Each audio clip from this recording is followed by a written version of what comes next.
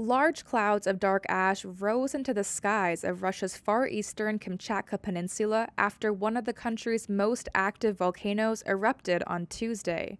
"It's 9 in the morning," said one woman under a darkened sky. "The ash is falling." The Shiveluch volcano erupted just after midnight and reached its peak about 6 hours later.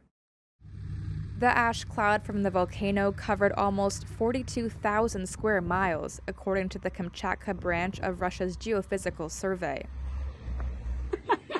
It created the deepest ash the area has seen in 60 years. Tuesday's event could have a larger impact on the climate than the massive eruption at a volcano in Iceland in 2010, said WWF climatologist Alexei Kokorin. This effect will cause some small cooling, maybe 0.1 Celsius degrees, maybe even less, maybe a bit more, nobody knows yet.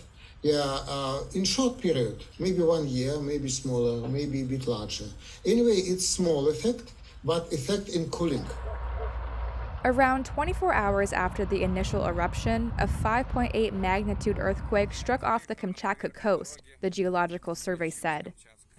Russian scientists said the quake was an aftershock from another earthquake that happened on April 3rd. About 300,000 people live on the vast peninsula, which extends into the Pacific Ocean northeast of Japan. There were no immediate reports of casualties, but experts warn that further major ash clouds could appear.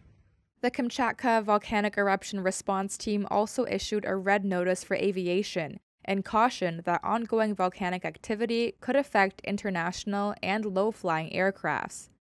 Shiveluch's last major eruption happened in 2007. It's had an estimated 60 substantial eruptions in the past 10,000 years.